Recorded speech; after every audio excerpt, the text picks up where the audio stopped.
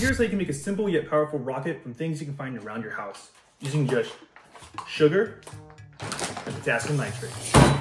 Let's get started. I source my potassium nitrate from Amazon. Just type in KNO3. You can also source it from a hardware store, so it has some remover. However, I prefer the lab grade stuff because it's more fine.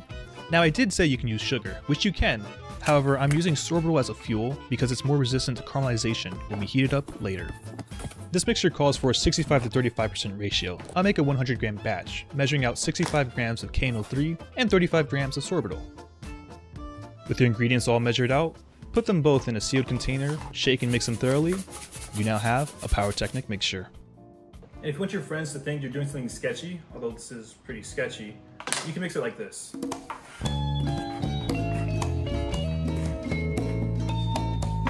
I'm not gonna use my real credit card, but here's a Chick-fil-A gift card. First come, first serve. If you buy something, let me know.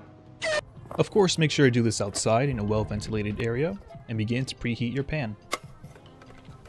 Safety is number one priority. So make sure to have a fire extinguisher nearby and of course, wear goggles. Pour the mixture into the pan and begin to stir regularly. As the sugar begins to melt, the mixture will begin to clump up and eventually will form a homogeneous liquid with low viscosity. I have a few containers I want to test the rcandy in, so scoop it out while it's still hot and liquid. I'm trying out this plastic film container that I wrapped with foil tape, and this shallow aluminum cat food container. I'm also setting some goop to the side to mold into little rocket smoke worms that we'll see later. I didn't have enough rcandy mixture to fill all these containers, so I'll set them gently to the side. And I have a really fun, maybe dumb idea I want to try out. Any guesses? We'll see that at the end. Remember that the sugar is super hot, so allow it to cool before trying to mold the little wormies. This little guy is roughly 1 inch by 1/4 inch and takes a surprisingly long time to burn.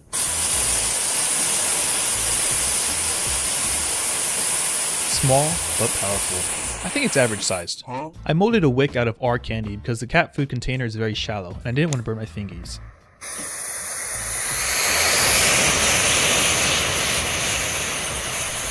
It got so hot it melted right through the aluminum. Check out that damage. Wow, that melted right through. How hot that got. Here's the aftermath.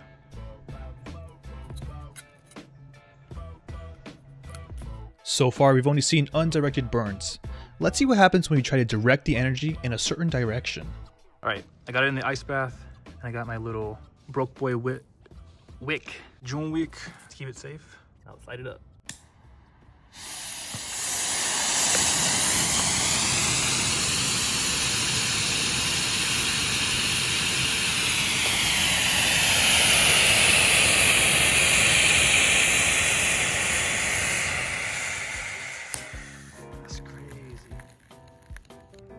Well, it survived.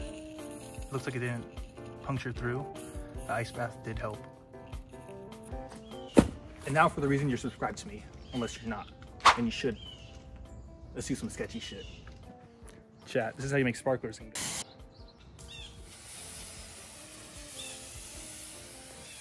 I thought this was going to be more exciting, but it was fun, I guess. It's like a sparkler of some sort. A sparkler made of rocket fuel. But be safe. Wasn't too bad. I'm going to practice a bit more so I can make a sugar rocket that flies as high as possible, just like Johnny 61616. In the meantime, stay tuned and I'll show you how to make homemade rocket igniters for rockets that kind of work. And other sketchy shit. Don't forget to subscribe, and let me know down in the comments what videos you'd like to see me make next. Thank you, and stay curious.